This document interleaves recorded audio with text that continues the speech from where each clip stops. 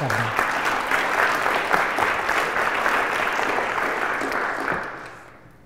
right, can everyone hear me okay? Excellent. Let's get this as close as I can.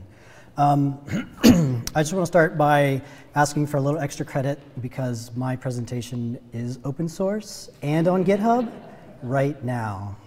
So we'll go ahead and get started. So this is running off of GitHub, as you can see. So thanks, Robert. That was a very kind introduction. So my name is Aaron. I work for OpenPlans. OpenPlans, let me get focused here, is a nonprofit organization. We are based in New York and Philadelphia, and we build open source software to help make cities a little more awesome, which, in my opinion, is pretty much the best thing ever. I can't think of anything much better than that. And the way that manifests itself is around urban planning and community engagement. These are the problems and the challenges that we work on most. And this gets manifest in several ways. One project that we've worked on is basically trying to build a technical bridge between the city of New York, specifically the New York Department of Transportation, and the citizens of New York, allowing them to collaborate, work together around where their bike share stations should be as they were putting that program together. Similarly, in Chicago, we did a similar thing just this week, or just yesterday, in fact. The mayor of New York announced the borough taxi program, which is around adding specifically taxi stands in the outer boroughs of New York. If you're from New York, you understand this is kind of a big deal. Not only that, but we are also working with the state of New York around kind of post-Sandy resiliency. So how can we crowdsource this information around like where the errors in the data that they already have in these particularly vulnerable areas? What corrections could the citizens provide? What sorts of issues, suggestions can they offer so that when the time comes when another Sandy is coming through, New York is going to be in a better place. Additionally, we work with participatory budgeting. How can we essentially crowdsource municipal budgeting and ask people where should we be spending our money and how? We also, we don't just do work in New York, we do work all over the country. This is a project we did with Mark and the city of Philadelphia around giving a technical tool to a very on-the-ground Philly Rising program. How can we use technology to augment the good work that they're already doing instead of trying to shoehorn technology into solving problems it's not meant to do? We used Google Street View to crowdsource where information should go in terms of what improvements could be made on the street. And we also work on more whimsical things like trying to measure how beautiful the entire city of Philadelphia is. But I don't want to talk about any of those. I want to talk about walkability. And walkability, in my opinion, is probably one of the most important, if not the most important tool that we have in our toolbox in terms of making cities and places really great. If a place is walkable, then there are so many other things that are really going to fall into place. And we need to be able to measure this if we're going to be able to improve it. So this is a long-standing love of mine. When I was working at Azavia, this is a project that I worked on around how can we really measure walkability. And many thanks to Rob. He basically set up the entire technical overview of what this is all about in terms of doing raster processing and analyses. So I get to mostly talk about the interesting stuff. So this, the project that I am going to, let's go to the next one. The project that I'm going to be talking about next is essentially a continuation of this, kind of the next version of that. And what we are doing is essentially thinking about walkability and access as a surface and not as a network. So instead of thinking about moving from node to node along a network, we're essentially thinking of humans traveling across the surface of the Earth, which I think is a much more accurate way of measuring these sorts of things. And my particular expertise as a software developer is as a JavaScript developer and doing things in the browser. So instead of trying to take this stuff and do the really heavy, awesome server processing that GeoTrellis is doing, like what if we could take some of that and run it directly in your browser without having to make any HTTP calls at all? So how would we do that? Essentially, we need two main ingredients, map algebra, which Rob talked a lot about, and also JavaScript and Canvas. And particularly with map algebra is the cost distance algorithm. And I will kind of do a little bit of a technical deep dive into the way that works. Next. This is getting cut off, unfortunately. There we go. So to get started, we need a couple of things. We need our cost service, which is a raster. And as Rob said, it's basically a bitmap, but instead of putting colors in your bitmap, you're putting data in your bitmap. And what that data represents is as you're moving across the surface, how much cost, how much friction am I going to encounter and accumulate as I move across the surface of this raster. And then the source pixels essentially describe where I am starting and not where I'm going. This is being funky. So to demonstrate this is basically the simplest cost raster ever. It's a 2x2 grid where the cost of moving across the surface for this pixel is 1, this is 1, this is 1, and this is 3. Pretty simple. And these are source pixels. Basically, 1 is where we are starting, and 0 is where we are not starting. So essentially, we're starting here in the upper left-hand corner, and we're going to traverse across the entire surface of this raster. And the way this works is it's actually a relatively simple calculation. So if I'm going from here to here or here to here, it's adjacent. So I'm going to take this cost plus this cost divided by 2, essentially taking the average. So this is what the output would be. 1 plus 1 is 2, divided by 2 is 1. Great. Here, 1 plus 3 is 4, divided by 2 is 2. And then if you're moving diagonally, you apply the Pythagorean theorem, which is basically down here, where you take 1 plus 1 divided by 2, which is 1, and then multiply it by the, sorry, I probably messed that up. And then multiply by the square root of 2, so you end up with 1.14. Pretty simple, except nobody has ever, we're always dealing with much bigger rasters than this. So if we expand that one level just to see how things accumulate, I added 5s around the corner, and we can essentially, we do the same thing with the minimum cost at that point. So here we generated all of these costs. This was our source raster. So this is the next one that we would process, and we would look at all of the adjacent cells to this as well. And what that would look like is here we would do 1 plus 5 is 6 divided by 2 is 3, but this is 4 because we are accumulating the cost of this guy as well.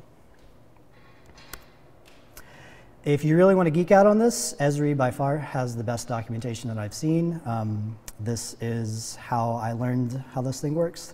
Really great diagrams, was extremely helpful for me. So practically, like, how does this work? Like, how would I go and do this on the web? The way I like to work with open data, particularly OpenStreetMap, is I'm usually dealing at a city scale or a municipal scale or some region. Mike Migursky, who was formerly at Stamen, is now the CTO at Code for America, has this really great resource where he pulls extracts of OpenStreetMap data for a municipality or a region. You can kind of see on this map all of the places that are covered. And you can go to your region or municipality, download the data for that, and you can get it as a shapefile, or I can't remember all the other, yeah, so all of this type of information. Pull that down. I use the shapefiles, combine all these things together, and put them in a tool called TileMill. Now, TileMill is also an open source tool, which comes from Mapbox. How many people have heard of Mapbox? Everybody, that's great. So usually what TileMill is used for is generating your own custom tiles for putting on a map. But there's honestly no reason that you can't just stick data in there instead of making a pretty picture. So that's what I did. I look at essentially what the different attributes are on the OpenStreetMap data, and I make use of the B value of the pixel. So pixel is RGB, red, blue, and green. I just use blue, which is why everything is some shade of blue here. So what we can do is say, if for a what is called here a motorway or rail or water, we can give it a very high value, which is what these things are here. We see like lakes and ponds and interstates and things like that. Like, it's very hard to walk across that surface. I don't know if you ever tried to walk across water. I've only heard of one person who's ever been able to do it. So, so generally we assume this is a very high friction. And then as we move down the spectrum, we can basically look at, well, what type of road is it? How could I move across this surface? Like, if it's a residential road or a sidewalk or pedestrian surface or a park, like, we can assume relatively low friction and put all these values together. And what TileMill does is takes all these things, you tell it what your extent is, what your zoom level is, zoom levels are that you want to support, and it generates all of these images for you, just straight out of the bat.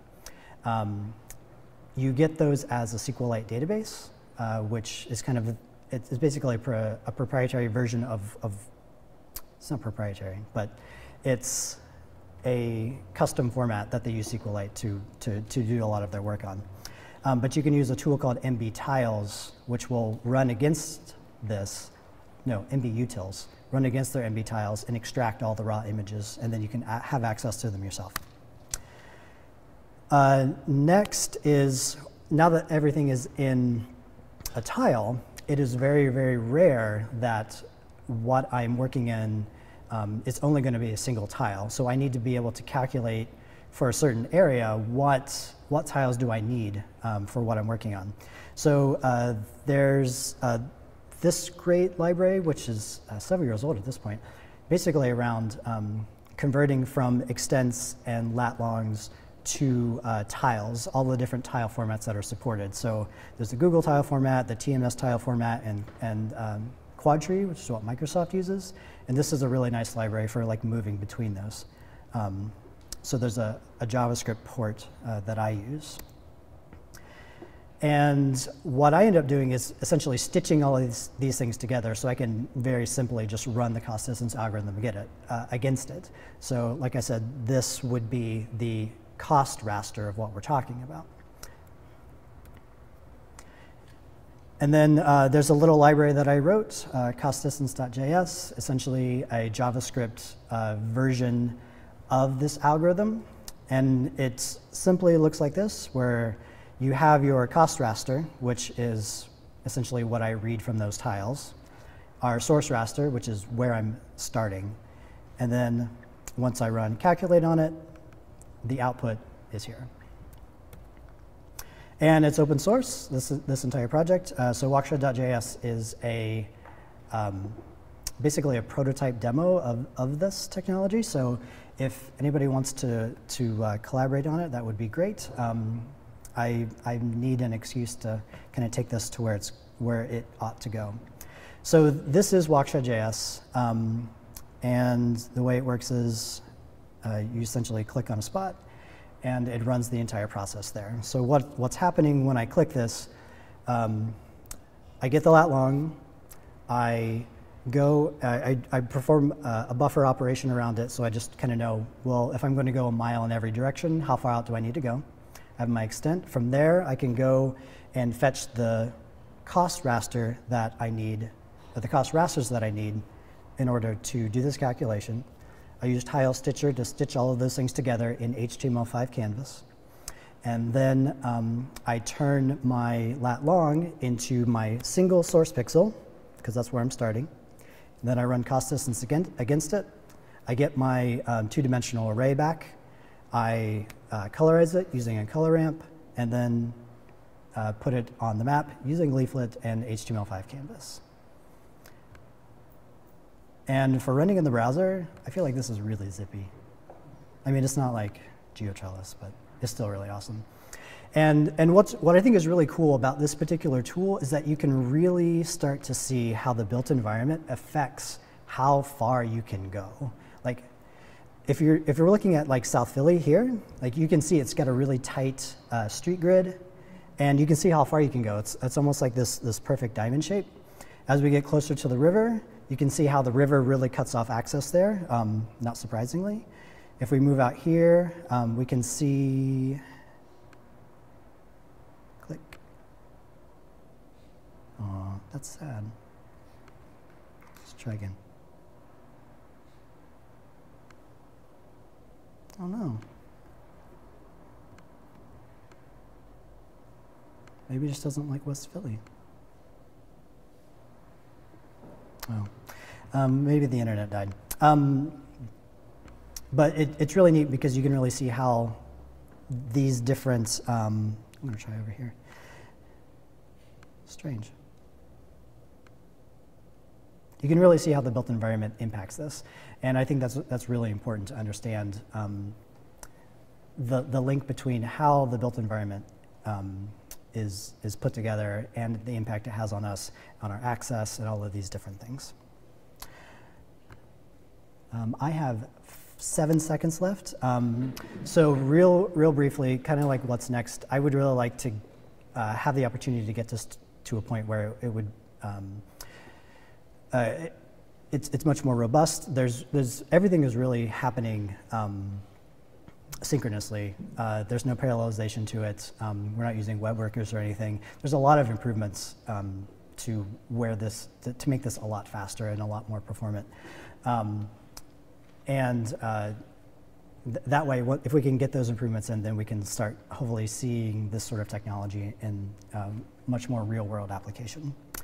So that's it, and I really appreciate your time, so thank you so much.